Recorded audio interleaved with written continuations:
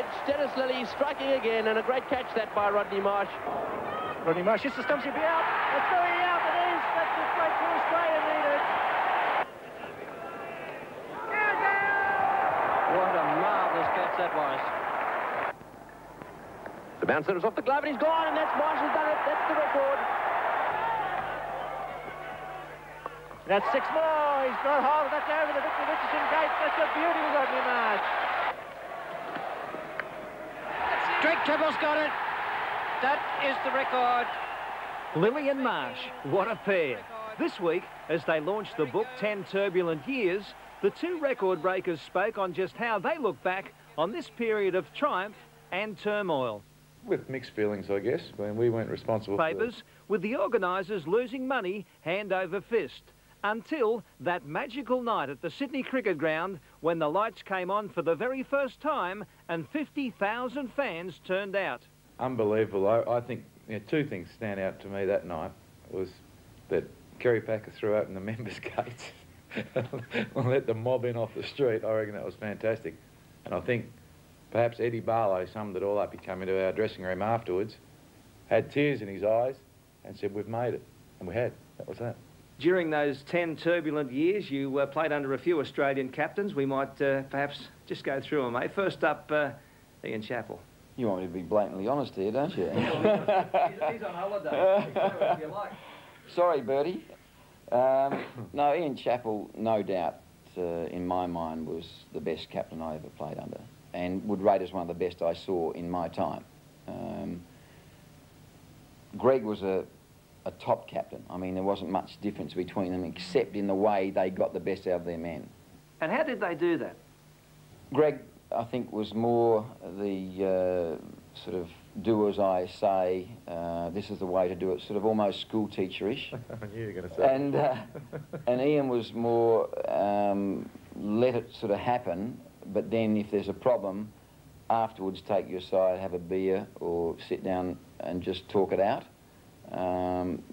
One was quite explosive on the field and one was very calm on the field, but they both got results. The only other captain I played under was Kim Hughes, and well, I just don't rate him at all as a captain. So, you know, a good player, but not a captain.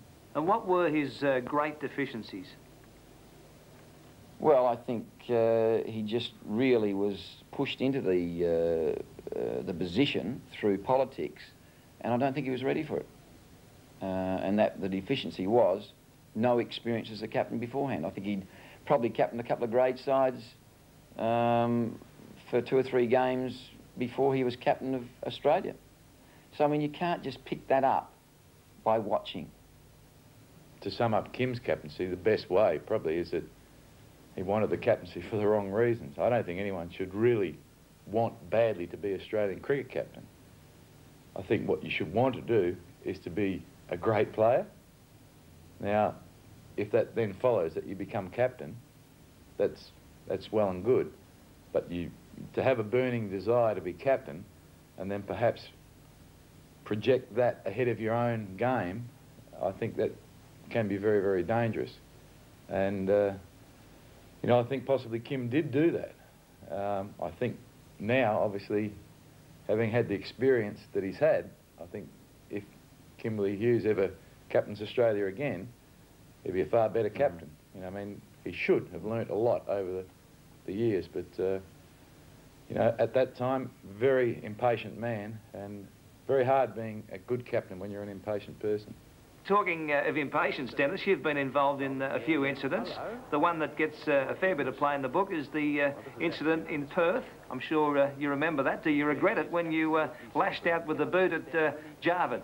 I regret the fact. Regret the fact that it's that Rodney Marsh is underneath it. This will be out. Yes, he's gone. Dennis Lillee is struck. A few words from him as Claudia leaves the ground. Well, Dennis, no doubt you were the dominant bowler during those 10 turbulent years. Rodney, you were the dominant wicketkeeper. To me, the batsman that keeps coming back in my mind's eye, of course, is Viv Richards. And of all the times you got him, Dennis, and of all those times you were after him, was there one in particular when you look back and you say to yourself, you beauty, Dennis, I've got him? Actually, every time. because you're very glad to see his backside walking towards the pavilion. Great player, a guy that, in fact, probably more than any other player I've played against, can just tear an attack apart in no time. Has that incredible ability to just pick up the good ball and just flick it over the top. And I mean, just out over an infield, set infield.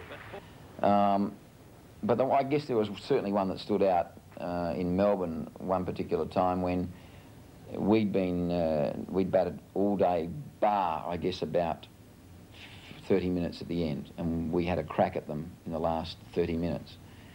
And we knocked over a couple of their guys, and they were 3 for 5 or something like that, I think. And Viv came in to bat, and we were all pretty charged up, and I bowled one to him that sort of took a slight inside edge onto his stumps, and the crowd and the guys and everyone just sort of, it was through the roof stuff.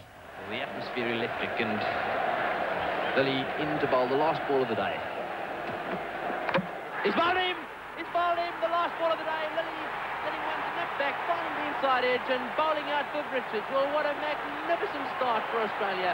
The West Indies 4 down for 10, and the crowd absolutely ecstatic. Well, the great man doing it on the last ball of the day, getting rid of the real West Indian danger man. And I'll never forget, afterwards, at the end of that day's play, we sat up the top having a few drinks, a couple of beers, and the crowd, there was a whole heap of the crowd still there. There was probably 5,000 people still sitting around the ground, sort of not believing what had happened, that all of a sudden the West Indies were 4 for 5. They still had full eskies, that's what Well, everybody, of course, loves Viv, and everybody likes Dennis Lillee and Rodney Marsh. But what about the players the fans hate? Is it the same out there? Do you sort of not like them yourselves too? I mean, a bloke like Jeffrey Boyd. Every time there was a sort of, we were in a good situation, it was time to have a bit of humour in the dressing rooms, we get the sportsman's night straight from Tangles free, which is most unusual. Most unusual. So great, yeah, great raconteur.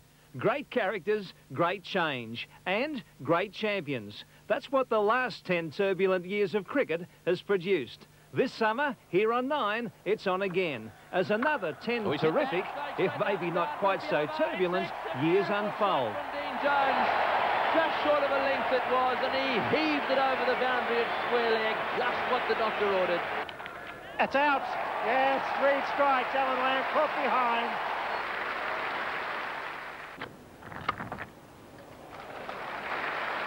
Half century for Stephen Waugh.